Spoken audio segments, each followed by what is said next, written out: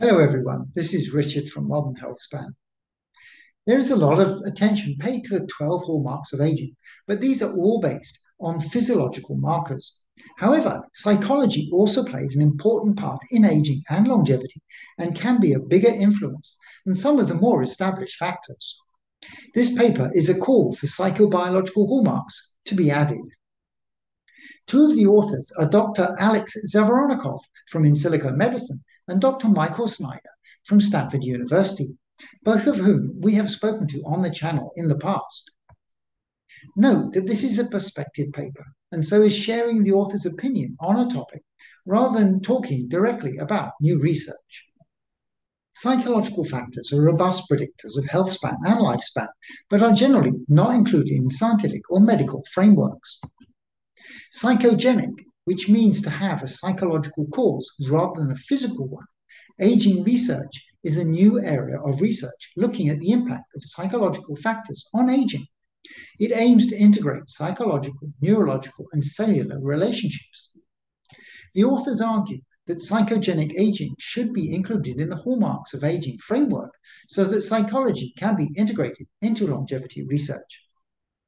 As a reference, here are the currently proposed hallmarks of aging from the 2023 paper by Lopez-Otin et al. Genomic instability, telomere attrition, epigenetic alterations, loss of proteostasis, disabled macroautophagy, deregulated nutrient sensing, mitochondrial dysfunction, cellular senescence, stem cell exhaustion, altered intracellular communications, chronic inflammation, and dysbiosis. As you can see, none of these refer to psychological factors. Behavioral and psychological factors are also integral to the aging process and have clinical relevance. The authors argue that including them in the hallmarks would make them more complete and advance the field. In proposing that a measure should be considered a hallmark of aging, the authors suggest the following criteria. It should be associated with aging, have biological plausibility, have predictive value, be modifiable, and have broad significance. The authors say that there is no agreed upon criteria. However, the papers from Lopez-Otin do specify 3 criteria for a hallmark. It has age-associated manifestations. Promoting it accelerates aging, and inhibiting it decelerates or even reverses aging. I think there is a reasonable overlap between the 2 sets of criteria. Psychological hallmarks should be distinct from the physical hallmarks.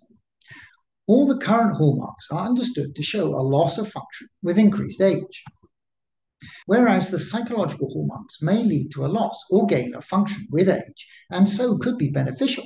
For example, although the fluid capabilities, reasoning and problem solving, decrease with age, crystallized intelligence, the accumulation of knowledge, that is, increases. Although stress, purpose, social integration, etc., are psychological or social in nature, it should be remembered that they have physiological impacts on the body. This is mostly through the hypothalamus, pituitary, adrenal, or HPA axis.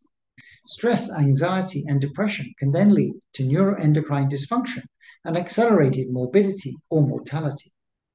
One of the requirements for hallmarks of aging is that they be associated with acceleration of aging. Here is an example study which looks at the major depressive disorder and how it was related to grim age clock results. The study looked at 444 adults in New Haven, Connecticut, aged between 18 and 50. The first graph shows there is a correlation between the grim age acceleration and the response to the stress questionnaire with a p-value of less than 0.001. So the participants with higher stress had more accelerated grim age scores. Another condition is that the marker should be modifiable. In this case, the impact of the stress depended on the amount of emotional regulation and self-control participants had. Those having good self-control, shown with the blue lines, having lower grim age acceleration for the same level of stress. There may be a tendency to overlook social and psychological markers as they are harder to measure. However, some studies have shown that psychosocial factors have a larger impact on mortality risk than some of the well-established factors. This graph comes from a review paper looking at social relationships and mortality risk. In the table, they are comparing the impact of different activities on the odds of survival. It's giving the natural log of the odds ratio, so a value of 0 means no effect, and a larger number means a larger effect. The three measures of social relationship are shown at the top, with a larger impact than some of the other established measures. I noticed smoking, excessive alcohol consumption, and being obese. One more case on the importance of psychological factors, in this case, attitude or mindset. Here is an example of this in the risk of Alzheimer's. This graph is from a study of 4,765 participants in the US who were over 60 years of age. They were tested with a questionnaire called Attitude Towards Aging and followed up for 4 years. For all the participants, there was a significant reduction in risk of being diagnosed with Alzheimer's. Those with positive beliefs towards aging had a 2.6% risk of having Alzheimer's, whereas those with negative beliefs had 4.61% risk. This was true only more so for those with the ApoE4 variant, which increases the risk of Alzheimer's, where in this case, the risk of those with a positive attitude was 2.7%, and those with a negative attitude was 6.14%. Both of these results were statistically significant. The authors propose integrating existing aging clocks and machine learning with psychological, social, and behavioral data. Some clocks have already been developed that predict chronological age and the perception of age from psychological markers. However, a multimodal clock which takes into account all these different dimensions has yet to be developed.